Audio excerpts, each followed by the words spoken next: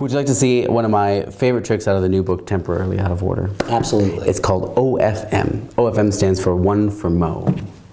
After Mo Silverstein, I believe is his last name. The Mo. The Mo. The Mo. The Mo Move a Card fame Mo. Got him. Perhaps you'll understand why this is based off of, not based off of, but sort of a tribute to Mo. I'm going to make several piles of about 5 cards. 1, 2, 3, 4, 5. About 5 cards each. We'll do 5 and 5. We'll do 10 piles. 10 piles of about 5 cards. That won't be all the cards though, so I have to add a couple more to a couple of the other piles here. We'll do that. That's 4. That's 5.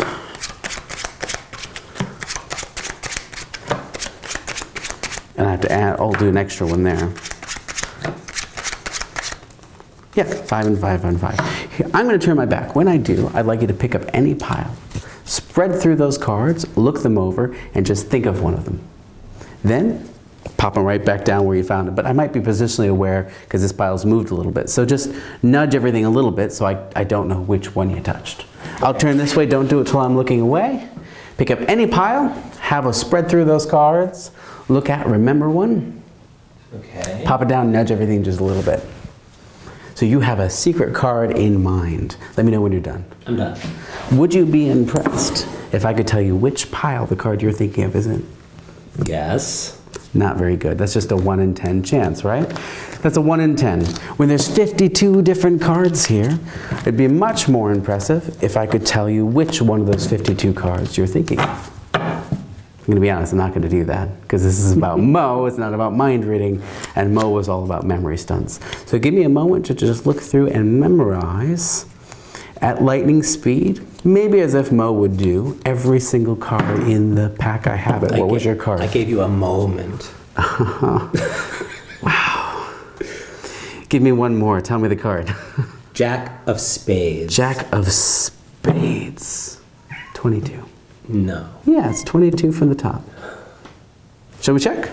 We should check. That's 1, 2, 3, 4, 5, 6, 7, 8, 9, 10, 11, 12, 13, 14, 15, 16, 17, 18, 19, 20, 21. This is the 22nd card. That's the Jack of Spades. Right, that's just a memory stunt though. Totally a memory stunt. That's not mind reading, that's not magic, just memory. Let's up the game a little bit. Actually, we'll give the whole thing. There's a cat that was just clawing at my my leg there. I don't know where she went, but it's very distracting. Along with your moments. That's okay. I'm gonna do 5 cards. We'll do the same thing again. We'll just put a couple more in a few different places. 4, 5. Is that, how many piles is this? 5 and 5, so that's 5. And I'll add an extra one there, just so that should even out. 1, 2, 3, 4, 5, perfect. Same thing, this actually, you know what, the problem with you picking one up and looking the cards over, perhaps, and this is some people theorize, is I don't really memorize all the cards in the pack. And I promise you, I do really memorize every card in the pack, honest to goodness. But some people theorize, well, you only have to memorize about 10 cards. Because if you pick up any one of the piles, if I know what's in each pile, despite the cards being shuffled, one of those cards might be more psychologically potent than the others, and you might be drawn to that card.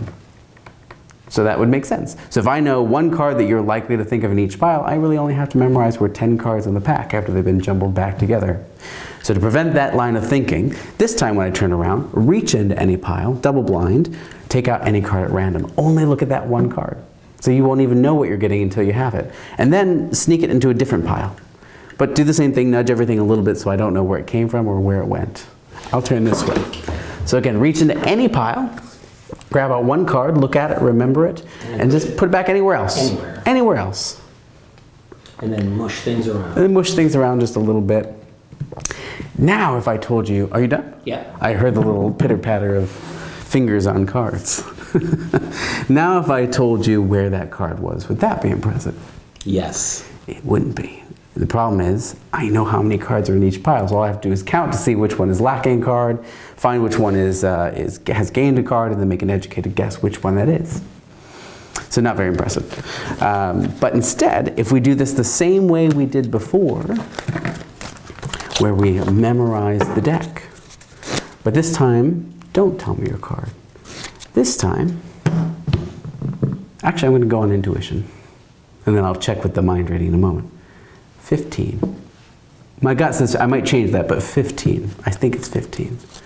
Let me do a quick little swoop through the cards, just to try to memorize sort of everything about sort of everything that.